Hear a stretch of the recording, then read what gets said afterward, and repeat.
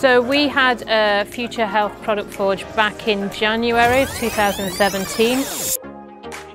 And being able to tap into different skill sets, IT, people working with clinicians, working with data scientists is brilliant. So I'm hoping we can do a Future Health too. There's now a real focus on public health in Scotland.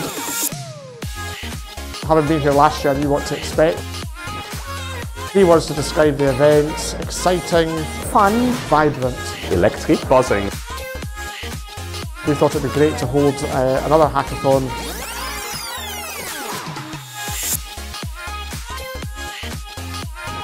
We'll have more than 200 attendees and 50 mentors building more than 50 digital health products.